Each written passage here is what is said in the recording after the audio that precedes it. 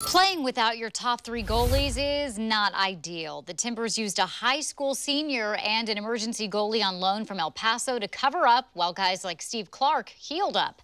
Fox 12's Nick Krupke went one-on-one with the starting keeper as Providence Park prepares to welcome 20,000 fully vaccinated fans on Saturday night. Feels weird. I see your face, I see your teeth, you're smiling. Man. Times are different. It's good to be back. It's good to see you. I hug you. Yeah, not that. Not quite yet. Maybe another month. Yes.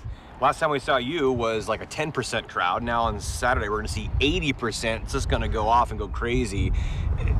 I know we'll still be missing that 20%, but boy, that's Right. going to be something special. Well, it's going to feel loud. I'm sure there'll be some nerves because we haven't played in front of fans in a long time. So I'm really excited. I'm somebody who feeds off the crowd. That's who I am as a player. So I'm just delighted. I cannot wait to be out there. Nerves. How do you shake nerves as a pro that's late in your career? Well, I think that it's like riding a rocket, man. You just got to enjoy it. Like it's part of the fun of it. And I know the city of Portland has had a hard go in the pandemic. So we want to be like a light. We want to be entertaining. We want to give people a fun Saturday night. That's the hidden part of this job, right? It's a sport, but also we're giving people that really fun thing to look forward to and then talk about afterwards. And that's a service, and I'm glad to do that. What's been the biggest life lesson you picked up from these last, now we're looking at a year and a half away?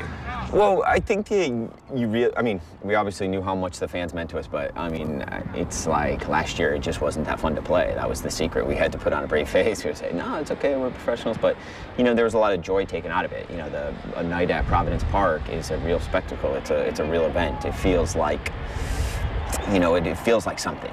And to get that back is going to mean a lot to my life.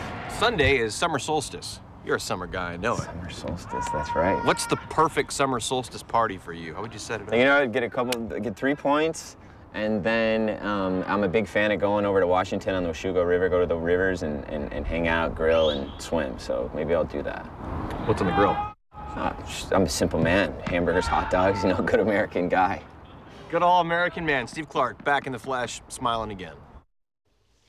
All right, Nick, thank you. I love those questions you ask. Really, really get into what we all want to know.